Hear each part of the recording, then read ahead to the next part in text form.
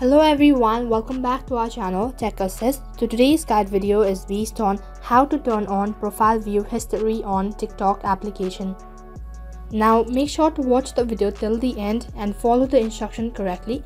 Now first of all, let me remind you that make sure that you've already updated your TikTok application. Now without any further delay, let us get started. Now the home page looks something like this. So on the home page, what you have to do is tap on the profile icon, which is right in the bottom on the lower right corner.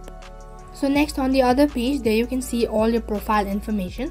Now what you have to do is on this particular page, right on top there you can see a username. So next to it there you can see an eye icon, just tap on it.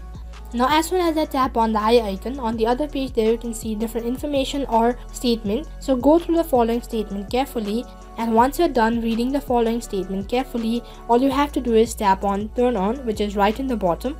So here your profile view history has been turned on. Anybody who has viewed your profile picture in the last 30 days will appear here. So this is how you can turn on your profile view history on TikTok application. And that is all for this video, and in case the video was helpful, make sure to like, share, subscribe and also hit the bell icon so that you never miss an update. Thank you for watching.